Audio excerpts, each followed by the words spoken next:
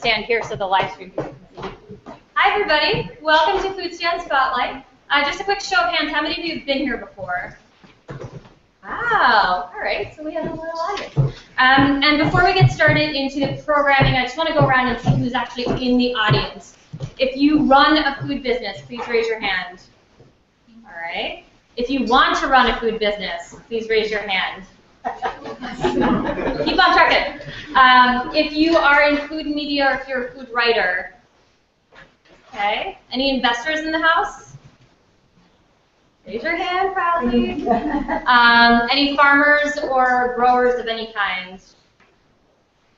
Cool. Buyers of food, if you work for a supplier. Yeah, raise your hand. Cool. Thank you everybody for coming to the September edition of Foodstand Spotlight. We took August off because everybody takes August off, and we're excited to see all of you back in the room. We have a really, really awesome program for you guys tonight. Just a quick run of show so you understand what's happening. I'm going to do a quick welcome, explain what Foodstand is, and one of these lovely folks from Slow Money is going to explain what Slow Money is so you know why we're all here today. We have a couple of community announcements. An alumni speaker, so a Foodstand presenter who's basically been super successful and wants to share her story, and then we're going to kick it off with the presenters. You've met most of them in the back with their products, so definitely get your phones ready to go because we're going to be doing some texting to live poll as they're presenting.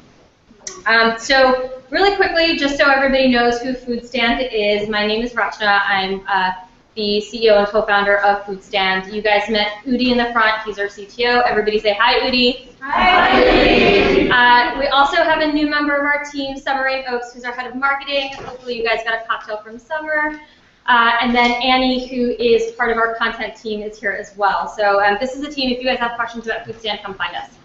So what is Foodstand? Well, before we get there, we want to ask the question, what if good food were the only option? What if it were the default? That's really the world we're trying to create. And what if, instead of the grocery store looking like this sort of mess of things that come in packages and boxes that just kind of sit on a shelf and we don't really know where they came from or what's in them, all of the stores look like this.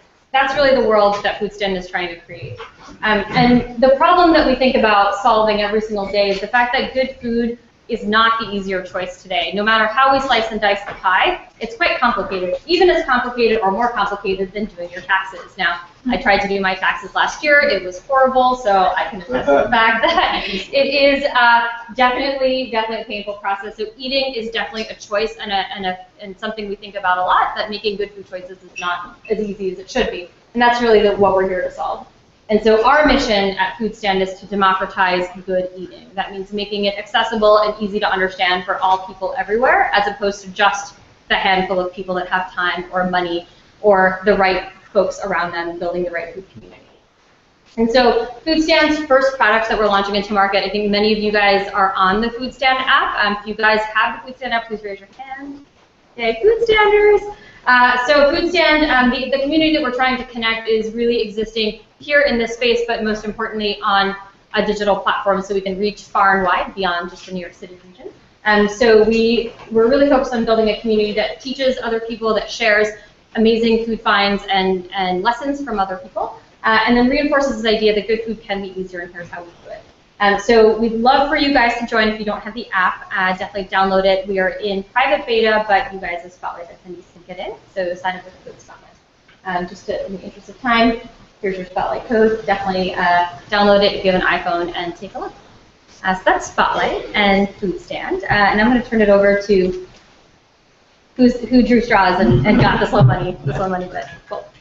So this is Christine. She's going to do a quick introduction of Slow Money, which is our co-host organization. We don't have a slide, so we're just gonna hang here. This is also what you guys work on. So while you have your iPhones out, you can look up slowmoneynyc.org and find a little bit about us. Slow Money New York City is part of a national movement that is focused on creating a new economy based on knowing where our food comes from and where our money goes. And so we try to connect food entrepreneurs, local and sustainable growers with investors who want to support the sustainable food economy. It's pretty simple in its idea, and what that means is we like to convene gatherings like this, where entrepreneurs, investors, and other people interested in good, healthy local food can meet each other and talk about how to support each other. We've helped to build a network of investors, the Foodshed Investors of New York, who are all concerned about that also. And we have a flagship event called Food and Enterprise that we hosted this spring. It's entering its 5th or 6th year. And the actual dates will be announced soon, but it will definitely be in April, and it will most likely be in Brooklyn again. And where we bring together lots of different kinds of food entrepreneurs with investors and people who want to build a healthy food economy. And that's Slow Food NYC, Slow Money NYC. Oh, thanks, Steve.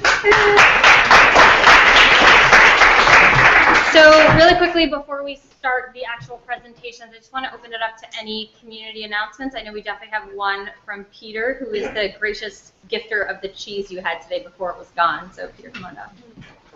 Yay, Peter. Hey, I'm from Consider Bardwell Farm, which is a 300-acre dairy farm in Vermont.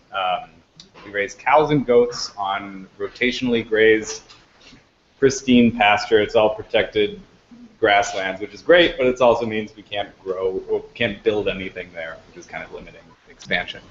Yeah, we sell in the farmers markets. We distribute nationally. It's all entirely raw milk.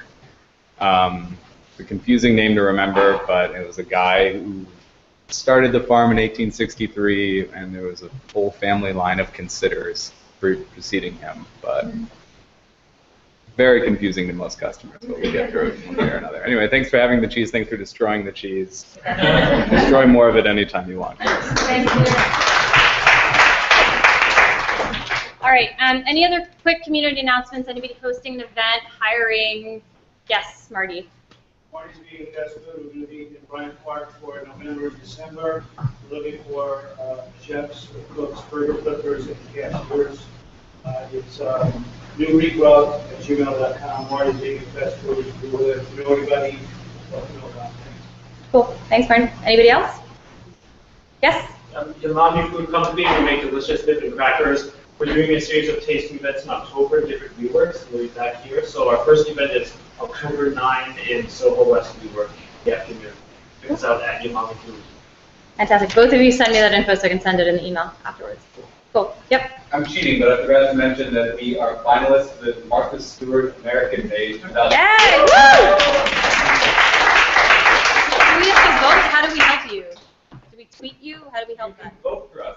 Yes, There's a okay. site you can go to, we'll put it on social media. Awesome, awesome. So we will make sure everybody has that link too. Cool. All right, so next up we have Amanda Fuller. Yes, Amanda, we called her name. So Amanda Fuller runs a company called Rooted NY. For those of you who are loyal Foodstand Valley attendees, you'll remember her from a few months ago. She's here to tell us a bit about what she's been up to since she presented here. So Amanda, take it away. Thanks. Hi, everyone. I completely forgot that I was doing this, but I'm glad to be up here talking to you guys. We have had a really great season. We've put together 8 tours this season. We've had over 150 people out, and it's always been really, really incredible experience watching people connect with their food. We've run tours to local farms and food producers. We've gone to everything from dairy farms to oyster farms to breweries, Fishkill farms where we got to do some amazing cherry picking this summer. We have a cheese-themed tour coming up this weekend, which is going to be September 26th. We're going up to Sprout Creek Farm. We play with the cows and goats there. See their amazing practices that they have. And then we're coming down and doing a cheese-making workshop with another fellow food entrepreneur, Cheese Grotto. So that's going to be a great event. Please follow us on social media. It's Rooted NY for Instagram, Facebook, and all that. And this has been such a great experience. I think I encourage anyone that wants to come up here and share your story, share your business. If you're testing things out, whatever stage you're at, it's an incredible community to be part of. So thank you, Rachna. Thanks, Amanda. All right, so we're going to get started now with the presentations. But first, we're going to meet our panelists because they're here to give us some really awesome, smart advice that is real talk and not just a lot of fluff. So first, Christopher Washington. Hi, everybody. I'm Christopher Washington. I am the CEO of Radical Farm Company. Radical Farm Company seeks to kind of transform the way that you purchase produce. We are developing a technology that can grow food, you know, in a very finite space, but get the same cost efficiencies as traditional agriculture in an organic fashion. And we sell our produce around locally to Whole Foods and things like that. So I'm here to kind of represent the idea of, you know, running a tech company, running a farming company, or farmers in general. And so I look forward to helping out. Cool. Doran, you're next. Hi, I'm Doran Goldstein. I'm a partner at Captain Roseman, which is a large law firm where I head our startup practice in New York. I'm also here wearing a slightly different hat, involved with Slow Money at NYC, but also with Foodstand Investors New York, so I'm a social impact investor in food businesses in the New York region. Hi, I'm Christine Vico. I'm a consultant. My company is called CFO on Speed Dial, and I provide financial management and strategy services to growth stage companies, many of whom are food companies, but also a broad range of social impact companies. So I'm interested, I love talking about business structure, management, and getting money to grow profits and impact. Cool. All right. Well, thank you guys. Good round of applause for everyone. So we're going to start with our first presenter, right here in the center place. Take it away. And here's your clicker, and your time is here. Okay. Just so you guys know, there's a timer, so if you see him go over, just wave. We have a tight schedule. All right, go ahead. Hi everyone, I'm Vicente and I'm the founder of Mise en Place. We believe in bringing people back around the dinner table. Unfortunately, the communal spirit of dinner is being lost to low quality, convenient food options. So think about when you're ordering Seamless, ordering Thai food or pizza, you know, you're throwing on the next episode of Game of Thrones or House of Cards or whatever your latest Netflix binge is. But we found that when we cooked, we actually wanted to share that with friends and family around a table, not around a TV. So at Mise en Place, we want to bring people back around the dinner table by redefining people's definition of cooking. So let me introduce you to Sally. Sally is an urban millennial. She's tired of ordering from Seamless, but she wants to eat healthier. She likes to cook, but she doesn't have the time. Sally loves Mise en Place because by providing her fully prepped ingredients, we allow her to cook a healthy meal at home on her schedule. Now, to a lot of us, cooking is like a really fun process. We like going to the farmer's market, picking the produce, and prepping it. But to most people, that's an torturous process. So cooking certainly takes time, yet 77% of people like to cook, and 80% would cook more if they had more time. So, you know, when we think about cooking, we think about putting ingredients in a pan and mixing it, not going to the grocery store and peeling onions. So, when you look at this process, it's no wonder why Sally doesn't cook more frequently. So our goal was to create a solution to save people time, to allow people to cook despite a demanding career and a constantly changing schedule. Now, we know of our competitors. One may have just been recently valued at $2.7 billion, they've done a great job educating the market. But what they haven't done is address what we call the last mile of cooking, the prep. So we peel, chop, and dice, allowing our customers to focus on the cook part of cooking. So our ingredients come in an insulated tote. We provide a fun cooking experience, and you're left with a home healthy cooked meal at a fraction of the time. So Sally also leads a very busy life. Her schedule is constantly changing. That's why she loves on-demand services, and that's why we deliver same day. So that obviously means logistics. We've interviewed close to 20 couriers in New York City, and we've established partnerships with 2 high-quality partners, Uber and Zipmix. Now, we're all aware that the US food industry is a huge market, $600 billion. But what's more important is that only 3% of that is being done online. So food and grocery are still one of the largest industries, so overwhelmingly offline, and its migration to online will create a huge market opportunity. This is also an extremely scalable business. As volume grows, margins improve on both ends of our spectrum. So just like to take a standard order, that yields us around 5%. But just increasing that to a 4-plate order gets us to around 23% margins because of delivery synergies. As most of you are already aware, delivery logistics in the food industry is like one of the highest costs. And so by spreading that amongst multiple orders, we get much higher synergies. As I mentioned, our competitors have certainly educated the market, but we're the next natural step in providing a complete solution to those seeking healthier home-cooked meals. We've spoken to customers of these services, and after trying our meals, they love how much time we save them. My background on myself, I spent the last 5 years at JP Morgan. I came from a Filipino household where cooking dinners were an every night occurrence. So it was a hard shift for me from doing that to then ordering Seamless 5 nights a week. But I knew there had to be a better option. Since starting earlier this year, we've been accepted to the Hot Bread Kitchen Incubator, giving us commercial kitchen access in Manhattan. We've successfully raised our Kickstarter earlier this year, and we're looking to build out our team, hopefully with a private beta launch later this November. Help us bring people back around the dinner table. Thanks.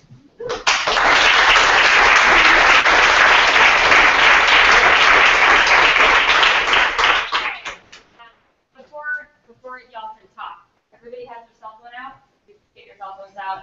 You're going to text the word Foodstand to 22333 to participate in the live polling, as these guys have a lovely thanks. All right. Go ahead.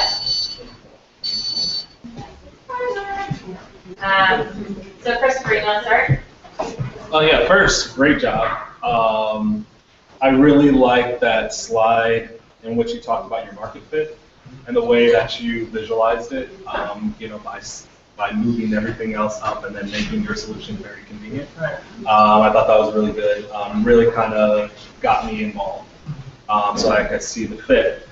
You spoke about logistics and talking about some of the competitors that you have in the field. There's a lot of bigger companies that have exited. You know, and they were extremely well capitalized. What do you think about your delivery fee? Do you have one, or are you absorbing that in the cost of it? Yeah, that's a great question. So we are absorbing the cost of that. I briefly mentioned it, but we're charging around $15 per plate.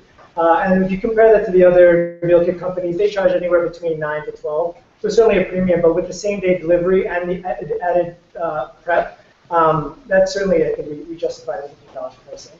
But yeah, logistics is certainly, the delivery fee is one of the largest components of our cost. And that's why after talking to 20 couriers, you realize that the courier industry in New York is very antiquated. And so we've chosen two partners who, A, have forward-thinking views and given us volume tiered pricing with a thought that, you know, as your volume increases, that becomes more economical. And that's what I meant by is a business model where margins improve with volume. And with our partnership with Uber, real quick, we actually reached out to them for Uber Eats. But then they pointed us to, hey, look, we think your business model is much more suited for what they're calling Uber Rush. And we've been luckily invited to their early beta program because they're trying to build that on a more enterprise scale. So a couple of quick questions. The problem I think that you're trying to address is basically chopping ingredients at the end. It's that last bit of prep. Right? Have you sort of done any determination of what that whether there's an actual need there? Because obviously and what did you see in terms of that? That need? So it's the biggest thing when we talk to current customers that created they're not really opposed to prepping. Everything leads down to they just don't have time. So I don't think people inherently don't like going grocery shopping or don't like prepping the food. It's just they don't have the time for it. So we talk to current customers of Creative Way for HelloFresh, and the biggest disadvantage is that they still find themselves spending an hour and a half in the kitchen. And so at that point, they don't feel like they saved any time. So when we try their service and then they try ours, they actually enjoy that because A, they're trying much more diverse and exotic recipes that would have never been in their wheelhouse on a weekday. And they love the service because it's the same day delivery and the prep, saving them 30, 45 minutes. And you had mentioned exotic recipes. Yeah. How are you sourcing the recipes and the ingredients that you're going to use? So what's the theme behind that? Right. So from a recipe standpoint, we're a local New York City company. We want to showcase local New York City chefs, bloggers, nutritionists, registered dietitians. So we've actually accepted a position called recipe contributors. We're bootstrapping our company, so we have no position to pay. But a lot of these people, bloggers especially, love to showcase their thing for exposure. So for example, we've got one blogger who goes to the farmer's market every day, and she's got recipes, but her followers are like, I'll never make that because I don't go to the farmer's market that frequently. And so she's showcasing her products on our site. So by focusing on New York City local bloggers, we get seasonal products. From an ingredient perspective, all the food that we're displaying today was all sourced from Union Square Farmers Market. We've already established a relationship with Green Market Co. Problem is, obviously, that's a wholesale industry. And so once we create the volume to do that, we'll work with them. But we've also spoken directly with some farmers. Some are obviously more forward-thinking than others, and some want to know how many pallets. I'm like, I only need like a couple onions. But a lot of them are having that discussion, and they're open to it. And so. Sorry, just to follow up real quick on that question about prepping. What's to stop Blue Apron from prepping food and doing? Yeah, that's a question we get frequently.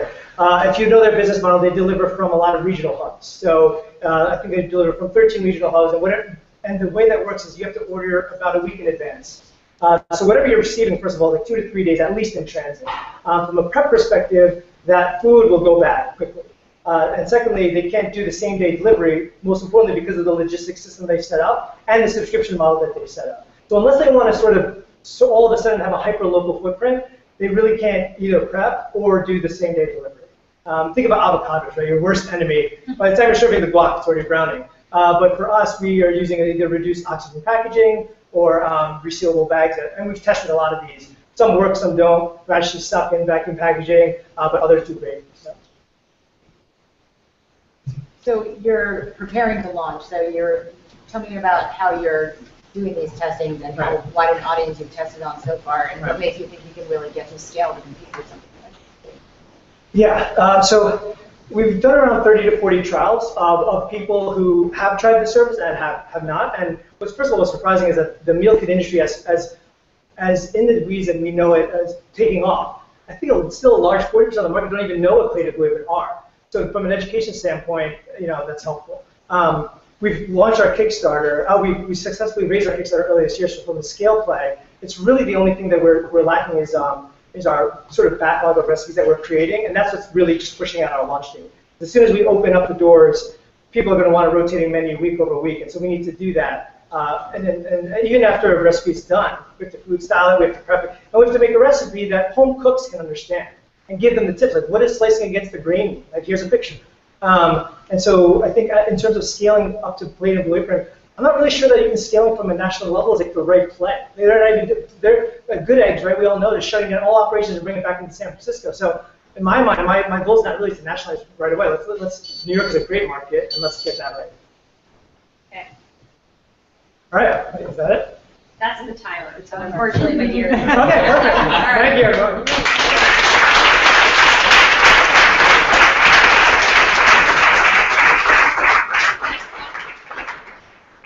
We have Happy Valley Baby. Come on out.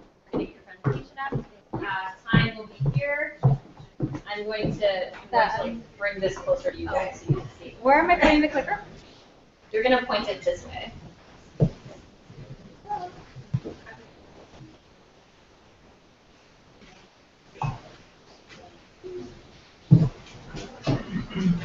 All right. Good evening, everyone. I'm Saskia, and I'm the founder of Happy Valley Baby. I only have 4 minutes, so I'm going to jump right in. I'm not going to go through this table of contents. But what we're going to talk to you about today is a new category of real food for babies that we're creating. And so before we actually get into it, let's talk about the baby food market. The baby food market is a $2 billion industry, and it's been driven primarily by the growth in organic baby food. So if you look at this chart right here, non-organic baby food in a decline. Organic baby food expected to grow at a 22% CAGR over the next 2 years. And so this is all amazing, right? Because we're committing to giving our children cleaner food, better food.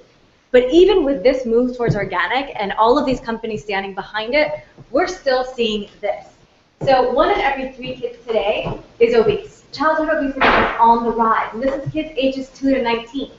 And all of this has to do with eating habits, right? Not when they're old, but the habits that we're forming from the moment they start eating. The other thing that we're seeing, picky eaters.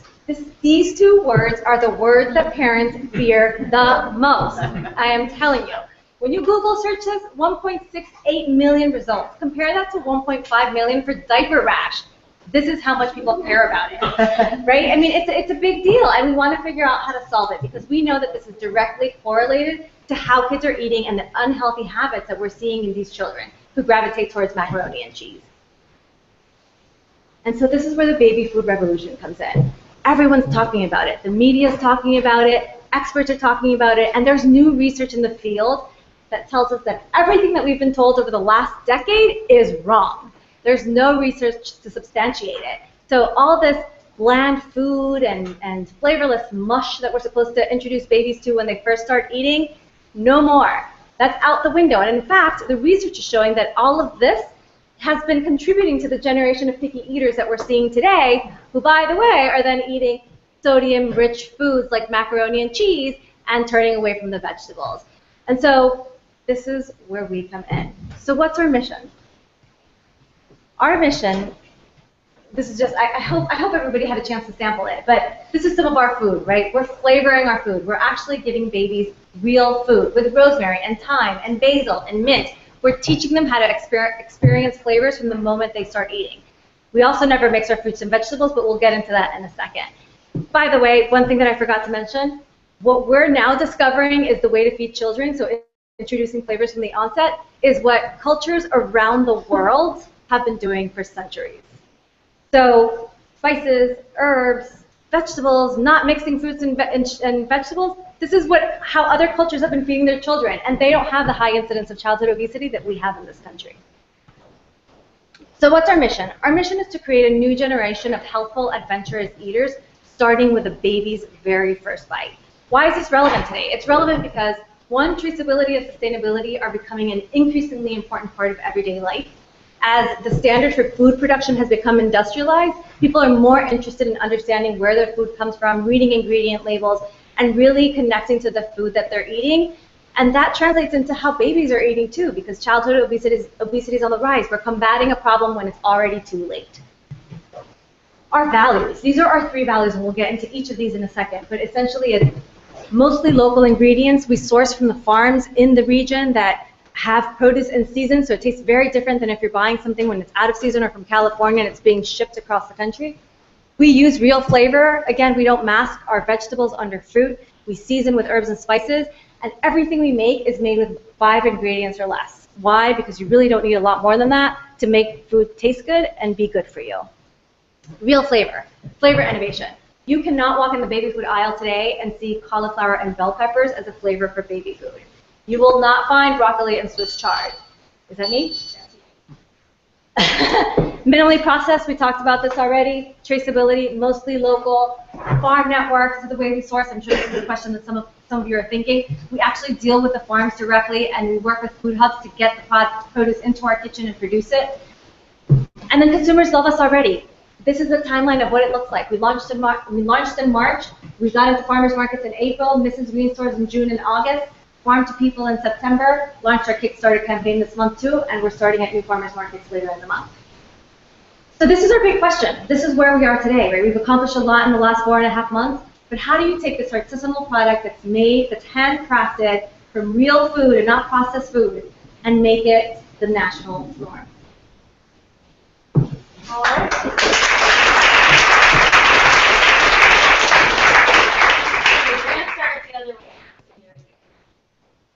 Goodness. Is there a question? Well, I would say you've got a great case in terms of where your starting point is. Obviously, you got kind of rushed in the end, and that was where I would probably spend some time digging out more kind of where you're at, where you think you're going. It's a very compelling question, and I've been thinking about this with the food companies I work with about how you take artisanal, handcrafted, and scale it. I think that's a compelling problem for many people in this. So, do you have any answer? I was hoping you would. You know, all answers tend to point towards co-packers or co-manufacturers, and the co-manufacturers that we've explored have not been able to deliver what we deliver, which is not taking a puree and pureeing it again and seasoning it with powdered basil and putting it in a jar. You know, we actually want to be not so far removed from the whole vegetable and the whole fruit. Right. And so that's tough to do. I'm sure there's a co-packer out there that's willing to work with us in the type of delivering the type of product we want, but that's not an easy one. So that's one of your first hurdles. Yeah. So a couple of quick questions that you may have been getting to. In terms of how, and it's sort of maybe in this question, is it shelf stable? You have no preservatives? I didn't mention that. Yeah, no. Frozen? Frozen. Okay. And this is not a market I know terribly well. Are there other frozen baby food products out there? There really are. No. I can ask why Did you make it frozen? Because we don't have preservatives in it. So the only other way to make it shelf stable without using preservatives, there's two ways. One is pasteurizing, and they use a retort method. There are things that are low acidic. There's like a full scientific way to do it, but it's low acid, and that's the retort method. They won't do that for batches growing 100,000 units at a time. And the smaller co-packers can do hot filling. And so with hot filling, you can actually shelf stabilize the product without using pasteurizers. But the problem with those co-packers is that they're not going to be able to saute and roast and bake the food the way that we do it, right? They're processing in these giant industrial pureeing containers, and they're actually processing purees already and not deepening the real food. So the other question is, you were talking about the growth of the organic market in particular, and maybe I didn't see it, but I didn't notice that your product is organic. Yeah, so we only use organic products or products that are grown sustainably, which is why, we're pursuing non-GMO certification. We're not pursuing organic certification because there are practices out there that are a lot better than organic, and people just don't know about it. And we want to work with those farmers because those farmers are contributing to a better earth. But some of them can afford to certify themselves, and some of them, just for whatever reason can't or don't. And we want to help them, and we want to work with them because it's still a good product and it's grown sustainably. I think one of the challenges that you're going to face is that, I can't remember where I read the study, but basically parents of infants and young children buy organic for their kids and buy other stuff for themselves. But they will look for an organic label for their kids. Yeah. And the question is, are you really going to be able to re-educate the market? But the ingredient label says organic. So if we use organic, it'll say organic carrots, organic. So if you look at the back of all the jars, it will say organic or sustainably grown, or most of the stuff we use is organic, but we also use sustainably grown. I think that will be a big challenge for you, where people just look at the label and don't see organic on it. They will just go on to the next product. Not just shoppers, but also in the grocery stores. If they can't carry an organic brand, certification, you may not get attracted. So the retail stores haven't. They're actually, a lot of retail stores are moving towards this local. There's a huge movement towards local, where people are compromising organic for local. So retail stores have not given us that much of an issue. I think the education with the consumer is really important, and that's why we're at farmers markets. So getting that face time allows us to tell that story, and people really believe in it, and so then they support us. The grocery store is a little bit different because we're not there. So yeah, that'll be a hurdle.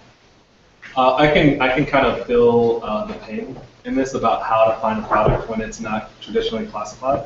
So our product should be in the prepared or like quick to eat salad, but because it's living, then they put in 4x4. And so that is a huge challenge to educate retailers about where your product is and how to direct people to your product. What type of research have you done into that about really convincing retailers into, this is how we do it? How have you found that? The retailers that we're in now has been us really, pushing the door down, because as you probably know, a lot of these retailers won't work with you directly. They want to work with a broker. They want to work with a distributor if you're not that big. So once we're in, they listen to the story, and they once they taste the product, it sells itself. It's just so different than anything else that's out there. We already have our following from the farmers markets because that's where we started. So we're really connected to the community. And then we promise all these demos, and we have to be in the stores, and we have to be educating people and telling them where to find us. And, so it's a lot of work and a lot of education. But once people get there, they become repeat customers. Indeed. So a couple quick points. What's your price? $4. $4 for how much? Per jar. 4 ounces. And one of those feeds, it's one meal? It depends. Baby that's just starting to eat, so a 6-month-old baby, 2 meals. Okay. If it's an older baby, 9 months, 1. All right, cool. And then a couple quick comments on, I know we don't have much time, but on your pitch deck. You had several, a way to shorten it. You had several great pictures that were really cute, but I think you need to kind of pull those together and really kind of get quickly through the problem to this is the solution. I think that'll help you speed it up a little bit. And I didn't necessarily see in there if babies liked it. And I thought that might be a really cute picture to show the baby liking it after you had already saw them being picky.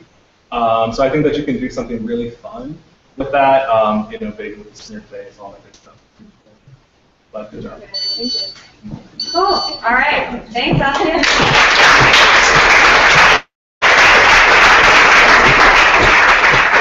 Brandon, do you have any samples left for people if they want to try afterwards? Yeah. Okay, if you guys didn't get a sample, make sure you get them after. Okay. Next up, we have Lee from Scrumptious Pantry. And just as samples. Lee's here from Chicago, so everybody just make sure you give her a delightful, warm New York welcome when she's done. Oh my, we're being bribed. Yes. I gotta look and taste them. Some of you taste them, but some didn't. This is for you. At least that way you can, because we're gonna, my main question is like, presentation and labeling and stuff, so. Take your time or sit here. Which one am I pressing? I'm like, technology is not my Left thing. toes back. This one? Okay. In the door. Okay, perfect. Well, thank you for giving me the opportunity to present to you Scrumptious Pantry, where we craft truly flavorful packaged food products around heirloom fruits and vegetables. You can all agree that the consumer perception of big agriculture and fruit production is changing, right? So they're looking at the tomatoes in the supermarket and they're like, where did the flavor go? They look at the guys in the hazmat suits in the field and they're like, is that safe to eat, right? So consumers are going towards reconnecting with the values and the flavors of the conscious agriculture of the past, right? So what we believe is that heirlooms are the answer because heirlooms are true ambassadors to those values, right?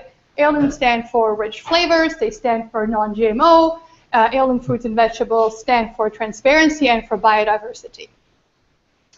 So we're translating those values into packaged food products, and we're creating the leading brand of packaged food products around heirloom flavors.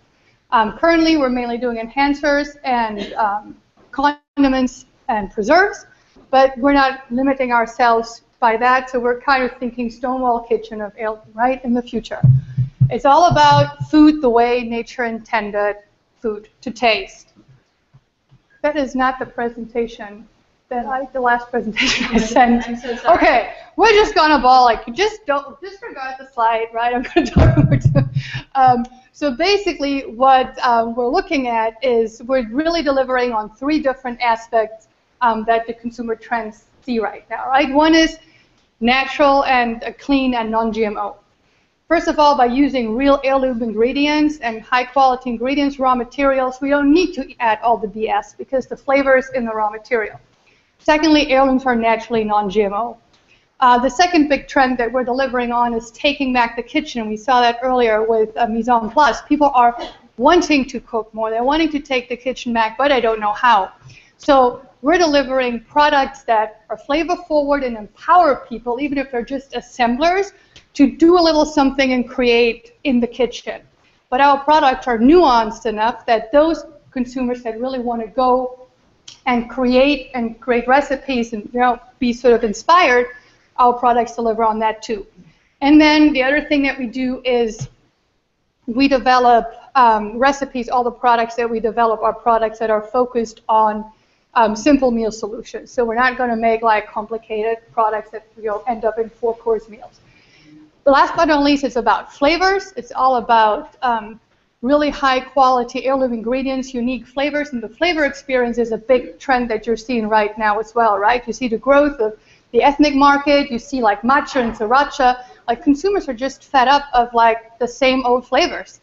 So going back to those unique heirloom varieties, and if you come back to the table in the end, we have like a hot sauce using wild foraged American persimmon, right? That's a super unusual flavor and that's exciting. So yeah, there would be another slide now telling you where we're at right now. We've been around since 2011. We started locally in Chicago, so I'm actually visiting from the Great Midwest. 2013, we started collaborating with Whole Foods. They approached us because they really loved this whole idea of heirlooms as the part of the non-GMO mission. And we have since been successful, great response from the buyers. We're in about 800 stores nationally with the hot sauces, all the Whole Foods, lots of like small retailers, natural organic food stores. But of course, then we have good margins. We have the heirloom trend that we see is growing. but we do have some challenges, as every sort of undercapitalized startup has. So we're like right now looking to, of course, create brand awareness so we can increase velocity. It's about building out food service. It's about building out the e-commerce channel and thinking about brand extension. So where are we going from here? And those are actually also the two questions I have for all of you guys. How do we translate heirloom to the masses? Like, what is important? Like, when you think about heirloom, what's important for you? Is it the flavor aspect? Is it the clean label aspect? Or is it something else?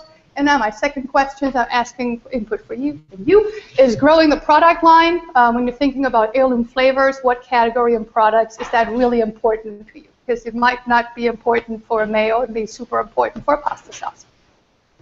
Thanks.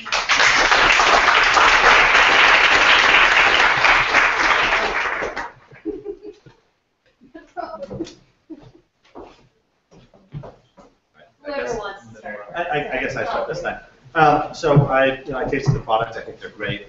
Very interesting presentation. Love the idea of focusing on heirloom varieties and really focusing on flavor. I think that's kind of been a theme this evening. You mentioned non-GMO as sort of one of the sources. I didn't notice, and maybe I missed it on the bottles, that the non-GMO. We're in the certification process. Certification. The ketchup has now been certified, but it took us about 20 months. And it's not even there's not a risk ingredient in there. They're just so backlogged. But yeah, that's like, we're all like non-GMO. Like, not only are the seeds naturally non-GMO, being heirloom varieties, but all our ingredients are non-GMO. Because that makes a difference, and Totally. Foods is pushing towards that. So I think that will also make a difference. And obviously, as you think of brand extensions, thinking about getting that that process in place early. And I'll harp on the organic. I know that's not necessarily the most important, but I assume it's a premium price product.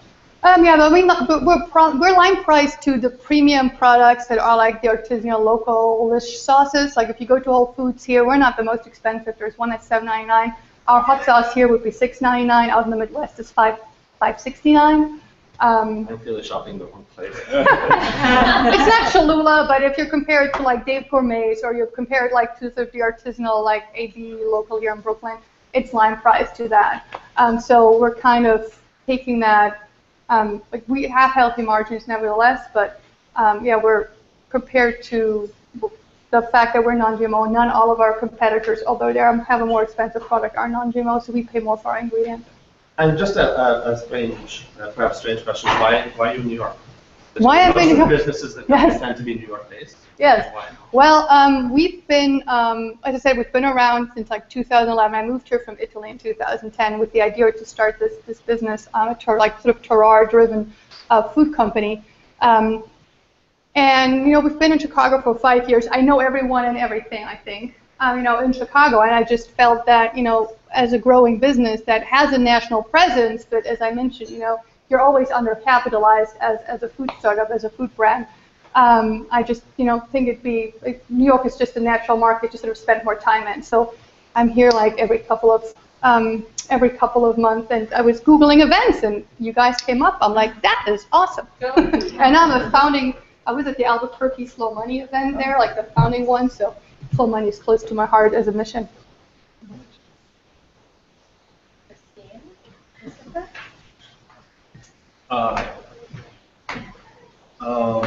So how do you think about taste? When I think about new condiment brands, I think of Third Kensington. Mm-hmm. I dream of $9 million at night too. How do you think as far as taste?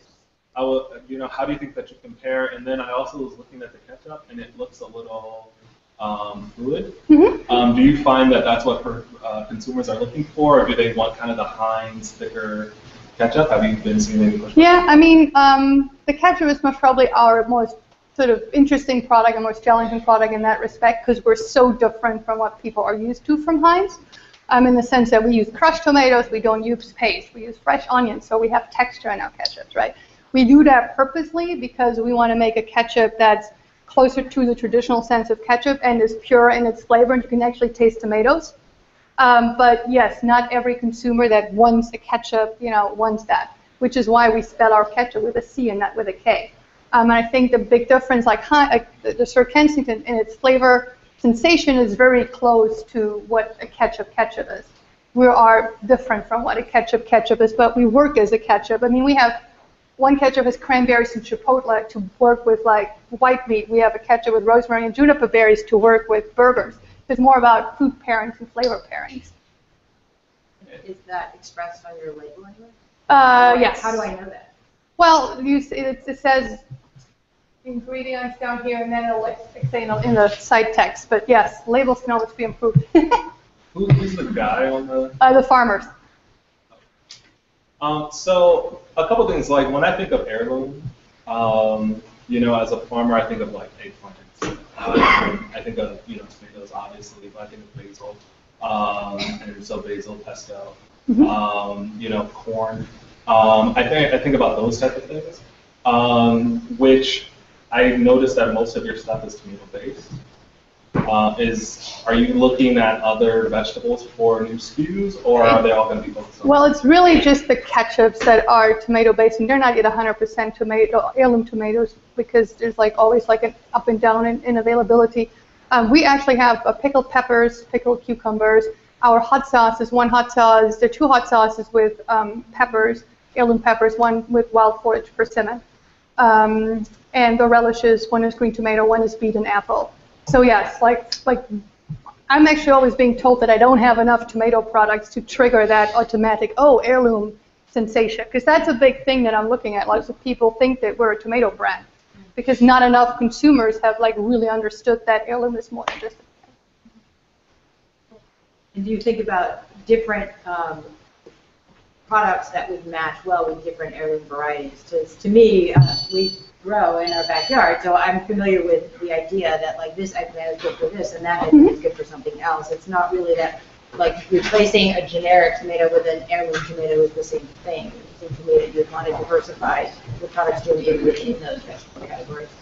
Yeah, that's something. I mean, for example, if you look at our hot sauces, we use different heirloom peppers because they have different flavors. So yes, on the first, it's about showcasing the varieties and their purity. All right, thank you, Lee from Chicago.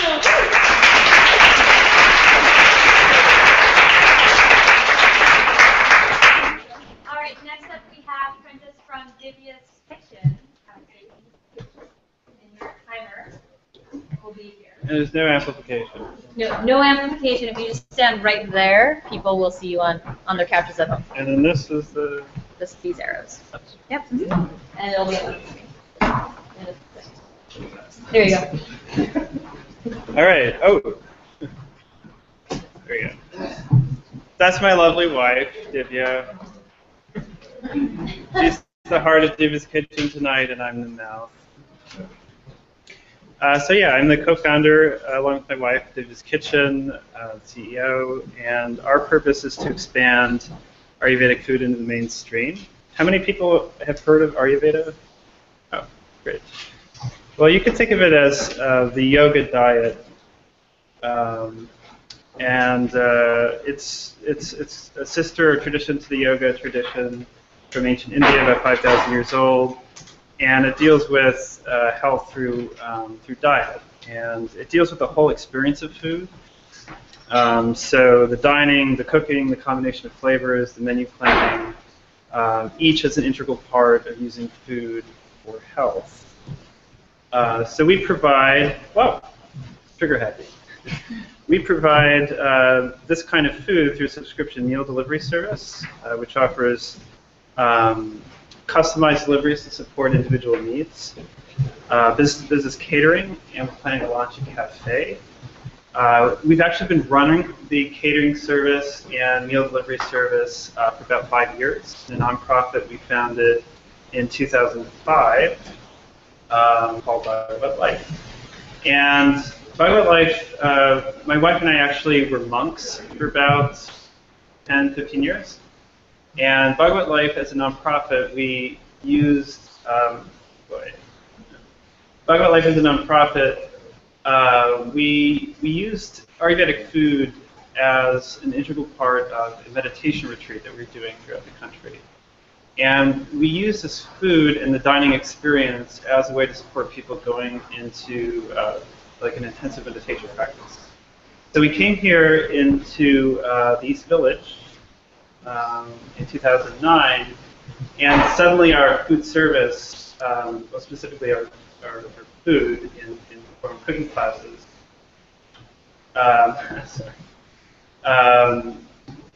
became prominent. And before we knew it, we had 8,000 people signing up for cooking classes. We have the nation's first Ayurvedic chefs training, professional attuned Ayurvedic chefs training. And kind of in response to this, people started to ask us to cook for them. A lot of people started asking. And as a result, we, I don't know why it's doing this. Okay. Well, anyway, so we have a diverse client base. We have a lot of corporate clients like catering, top wellness and yoga brands, conscious capital type organizations. We also have our largest catering client right now is a giant private equity firm. And we currently have, as a nonprofit, about 25 to 12,000 per month in revenue, about $250,000 annually. And so what we're doing with Divya's Kitchen is we're porting over these services into a for-profit business. So the idea is to take the food service that's on the ground right now, the meal subscription and catering, and to inject. We've actually done all this without any marketing and sales. We just happen to have a good location. We're on the 5th floor. But we're just kind of spread and it took off. So what we're doing with this new business is we're porting food services into a for-profit model, equipping them with marketing and sales resources. And actually our kitchen is too small to expand. So we're going to larger kitchen. And then gradually developing a cafe. And with the common base of operation and a semi-fixed cost base between the three businesses, there's quite a room for profit growth. And we have our lovely team, who we've been working with for several years. I'll get you there. Sorry. Maybe it's the files I can reference. I think, yeah, the files. We have this beautiful team. We've been working with them for several years. This is just a few of them. We have a staff of 15 people. And yeah, our capital raise is relatively low. It's about $600,000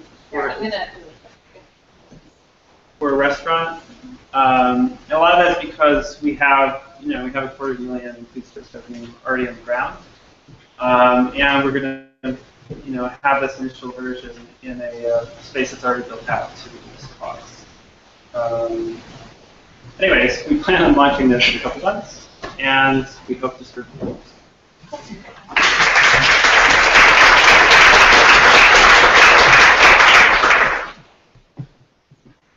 I think, I know you. We share office space at Impact. So I'm very familiar with your food. I eat it every other week. What do you think? It's good. I grew up vegetarian though, so I'm very accustomed to it. Yeah. Why brick and mortar and not partner with a company like Mise en Place or Laboring to develop a specific menu that you guys are projecting, almost like a licensing? Well, we have clients that stay with us for 2, 3, 4 years. We know them, we go into their department. So we deliver the food. They give us keys to their kitchen departments and places themselves. The food service is kind of a luxury in terms of the meal subscription. Brick and mortar, we want it to be accessible. I mean, we have 2,000 people taking cooking classes here. So for them to have a place to go, to get ghee, get ingredients, to experience the food, to bring people there. It's a quick point of access. We can sell catering storefront. How well is that concept kind of permeated in Europe? Is it? Ayurveda? Yeah. Well, Ayurveda, it really is the diet of yoga. So if yoga is popular, Ayurveda is kind of on that process. It's not as popular as yoga, but Deepak Chopra is a pretty good example. I guess my question is really about the competition. Who if you're entering brick and mortar, you're entering a different world. There's only one competition. There's only two real brick and mortar. One are the cafe side, very ethnic, very like traditional Indian. We have an advantage. We have a very innovative teacher who is from ancient lineage and is also innovative. So you can apply the principles to different geographic settings, to culinary styles. So our food is not, it's diverse and creative. So it goes beyond the Indian salad. And the price point's similar. And it's not as spicy. You know, it works well for this. And so you were talking about doing, I guess there's sort of 3 different models built into this, which is very difficult to do at a growth stage, to try to focus on more than one thing at a time. But it seems like you're focusing on, I couldn't tell if you're focusing on the meal delivery service or the cafe as really where you want to go. Yeah, so we're first. Right. The idea is to take the food services we're running right now with meal delivery and catering and equip it within a core profit. So we can actually put marketing and sales resources to ramp it up. And then use that base of operation to prototype a scalable cafe. So we're not pressured by having doors open all the time. Take our time launching it. And prove a model that can in fact be scalable as a almost like a fast, slow food ready day. How many meals are you delivering weekly now or daily? It's fixed. It's Monday, Wednesday, Friday during lunch. Each delivery has 3 meals, and we have 15 active clients, a pool of 30 or 40 clients that are kind of popping down. So each delivery of the 40-ish is 3 meals, so it's 100 and some odd meals a week. Yeah. No, they get, each delivery is 3 meals. They get 12 meals over the course, 12 deliveries. So it's like 50 a month. So I think the scaling of that kind of delivery is going to be very, very different. Yeah, it's not intended to be so scalable. That's the point. We don't want to have 500 clients. We want to keep it somewhere between 50. I mean, it's $1,000 a month. So it's really not that scalable. I'm sorry, your food service, you want to keep that to about $1,000 operating outside the cafe. Like from the cafe, like you're only doing $1,000. No, it's per client, $1,000. So it's like a luxury service. And it's just it's a revenue base, and it provides a base of food operation from which we can catering and cafe pop-up lunch. And how much catering is there? I know I know some of the some of the companies that you mentioned. So. It's a little nascent. I mean, we've been doing that for about 18 months. We have 30 folks. So what I'm understanding is your kitchen currently is too small. You want to move to a bigger kitchen. You've got 3 different possible revenue streams, most established of which is the meal service in the kitchen. And the catering. And then the catering is coming up strong. And Very then the third possibility on the horizon is cafe. Yeah, that's really where we see the opportunity long term, is having several branches that ride up a common kind of commissary operation. So the idea is to let's prototype that now. Let's have it be in maybe another prime location, prove it, and then we can scale. Okay, so that's where I was going with my question, because if you're looking for a new kitchen space and you were envisioning it as a commissary kitchen, you might come up with a different rental cost than if you were establishing a cafe. Yeah, we're going more towards like a commissary. Like maybe I'll speed past a little bit, have to be a destination point. I think that point has to be more clear if you're going to be. Well, it is. I mean, this isn't our normal deck. Okay. Yeah, we're pretty clear about it. Yeah. Our business is 80% meals and catering in the first 5 years. How big do you see yourself in 5 years? In 5 years, we could be rocking a house. How many cafes? What does that mean to you? I would say we're at a point where we're 2 or 3 cafes and the catering and then those other things. We're at 2 or 3 million. All right, thank you so much.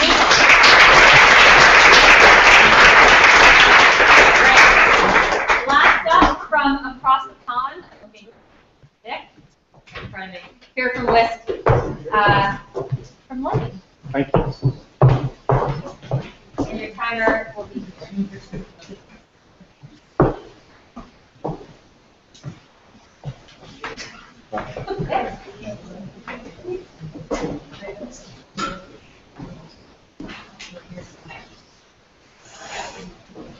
sorry, listen. If you dance or sing, you can do that. I can start. Hi guys, my name is Nick. I'm the CEO and founder of Whisk.com. We're a tech startup from the UK. I'm a bit jet lagged, but delighted to be here. Thanks very much for allowing me to come and introduce Whisk. We're going to be launching in the US in the next 3 to 6 months. So we're a UK tech startup at the moment. So our mission is to empower people to live happier lives through food. Hopefully I'll be able to describe to you how we're going to be doing that. So essentially we're a smarter shopping list and personal cookbook, and people can add their own recipes into our platform. They can bookmark recipes that they find elsewhere on our platform. They can then create shopping lists from those recipes, and the way that we get most users onto our platform is we integrate with recipe sites. So recipe sites like All Recipes, Food Network, a bunch of other sites in the UK, run about 300,000 recipes, where in the ingredients, people see our buttons, they click it, and they add things to a shopping list. We integrate with big e-commerce stores. So e-commerce, all the 4 biggest UK e-commerce stores. When you have a shopping list, you can click transfer and it sends all the items across into the e-commerce store for people to buy. Where we see adding the most value to people is through intelligent recommendations based on what you have in your cookbook and based on what you have in your shopping list. I hope I'll be able to explain a little bit more about that to you as well. This is a demo of what it looks like on All Recipes. You see our button, which is the orange thing here. You click it, it adds all the ingredients to a shopping list. I can now, this is the ubiquitous shopping list. So anything I add from anywhere on any site goes into one list. We can bind the ingredients. I can add things, delete things. I can organize it by aisle, make it simple to tick off when I'm in store. I can take it offline into store by emailing it, syncing it to our apps. I can print it. If I print it, again, I've got a tick-off checklist I can walk around store. That's how most people use our list, offline in store. Or if I want to buy at an online store, I choose which store that is in the drop-down menu, and we geo-target that, and we'll soon have some US stores on that. You click next, and it transforms the list into a list of store items, accurately matched. I can swap those, it personalizes which items it chooses for me at store and learns, and then I send it across into the store. We make money from retailers paying us commissions and through ads. So we allow ads like this, which are basically native in-content, in-feed ads in the ingredients, based on what we call purchase intent. So someone intends to purchase, in this example, butter, we'll put an ad with a tip around why you should buy a certain type of butter or a certain type of brand. So essentially what we're doing is we're connecting inspiration from existing publishers to places where you can go and buy it from existing retailers. We allow brands to advertise in the middle of that.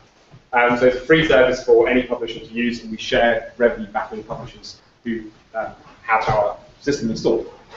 I mentioned earlier on where we see adding real value is in the intelligent recommendations. So what we do is we link all content onto a concept we call the food genome, which essentially is a massive graph of all the different concepts that exist in the world of food. And we know information about each item, nutrition, flavor, perishability, price. So based on someone's cookbook or based on their shopping list, we can give people recommendations on 4 pillars, looking at what waste ingredients will you have by cooking this recipe and buying these items, and what can you do with that waste ingredient, and what's the perfectly paired starter for the main course or wine that goes with the meal. We've done this with some of the biggest brands in the UK already. Looking at nutrition, how you can optimize your shopping list or your cookbook, and looking at price and coupons, obviously. So we work with some of the biggest publishers in the UK. We've launched with About.com here in the US. Hoping to launch with a bunch of other publishers soon, and we work with some of the biggest brands, we work with some of the biggest retailers, we have agreements with some US retailers soon, and we'll be opening up a US office in the next 3 to 6 months. We have a team of 20 people based out of Birmingham, which is about an hour north of London. We've had a bunch of different press, and we've won some different awards for what we do. We launched 2.5 years ago. I pitched it to Lord Sugar, the Donald Trump of the UK. I know, terrible. In the final of the BBC Apprentice, in the UK, it's not a show where you go for a job, you go for investment. And he's not like Donald Trump. And that's how we launched 2.5 years ago in the UK. We're now on 30 million monthly impressions, 200,000 shopping months. And we'll be in the US very soon. We'd love it if you try us. We're in 11 countries and 6 languages. Thanks.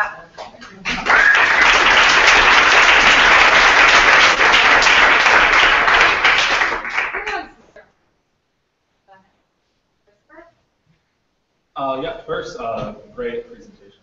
So we've actually done this once or twice. You know, when I see the interactive nature of shopping list, I think about companies that I'm starting to use now, like Amazon now, and things where I'm on a retailer's site and I can, not necessarily put in all the recipes, but I can just go ahead and click over exactly what I need. Do you feel like people are going, like, which do you see is the biggest growth, the offline shopping list or the online clickability, just, kind of, I want this recipe, buy now, that sort of thing? So the online piece is of high strategic importance to CPG brands, retailers, and also there is a loyal base of people who use them.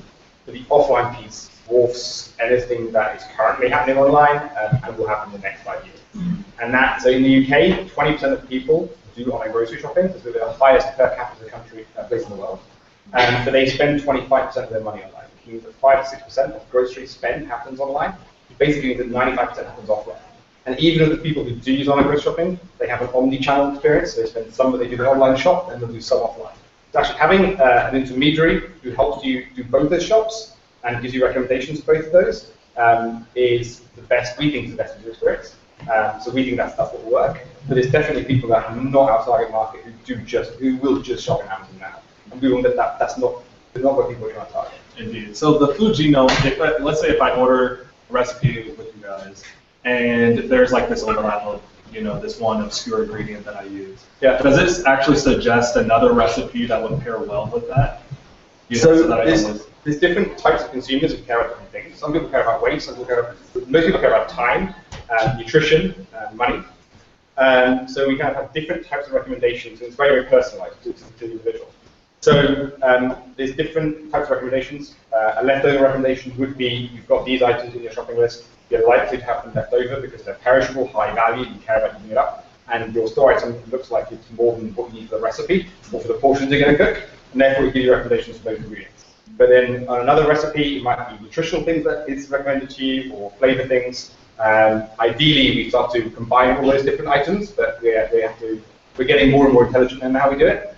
So it would be, here's what you can do with your waste, based on things that you will enjoy and are flavorful, and based on things that are nutritious, and based on what's a weekly deal, a weekly circular in your zip code, wherever you are in the US. So that's where we're going.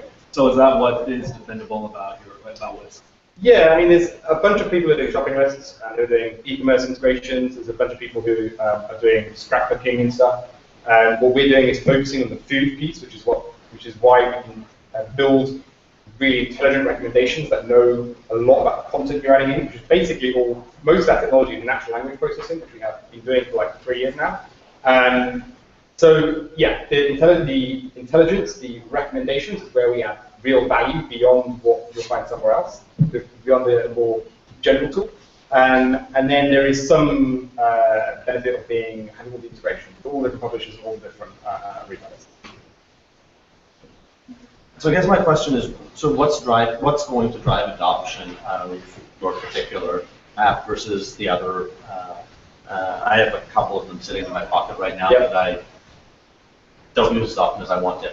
But what's going to drive, how are you going to distinguish yourself in terms of driving adoption of something that's obviously more integrated, but I can't remember. I'm pretty sure I've seen others that already integrate with some of the publishers. Yeah. So, I mean, there's Chicory, there's Popcart, there's Constant Commerce, there's a bunch of different guys.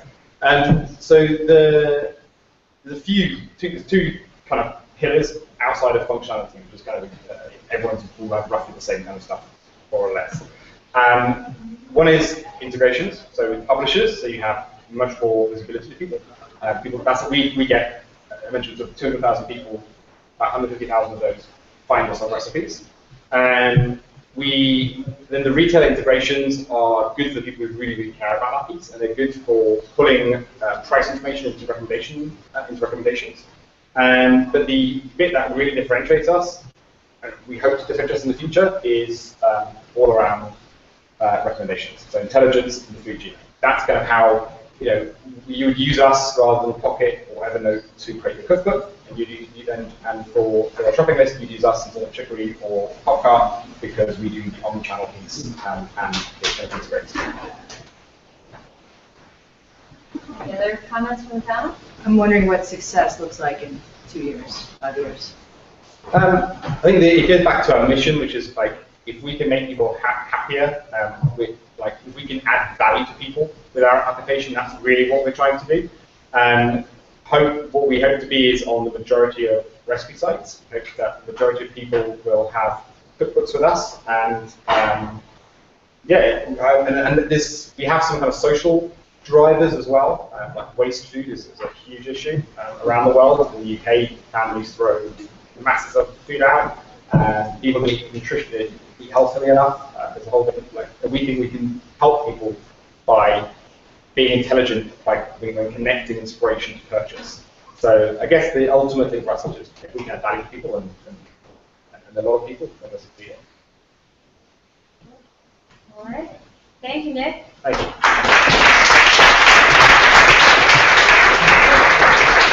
47 seconds spare.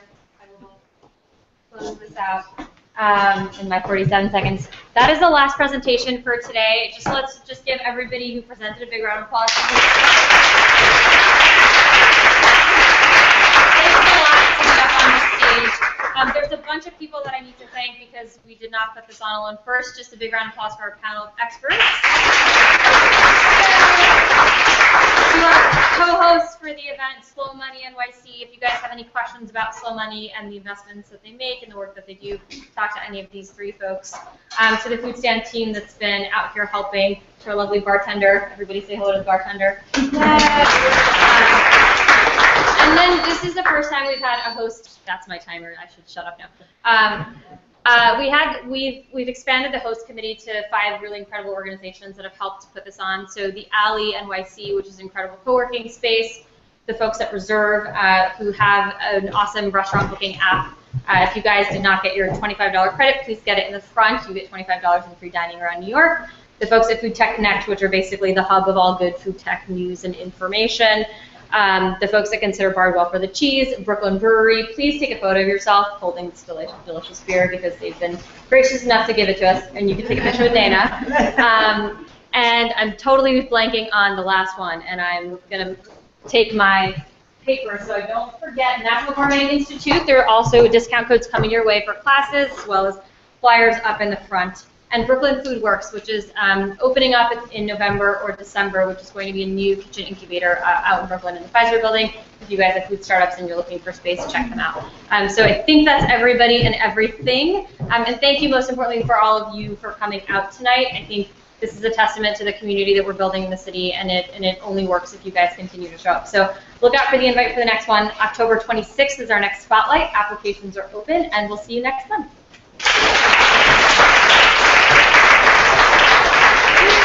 Cue the music. Beer is left over, so please drink it. There's a little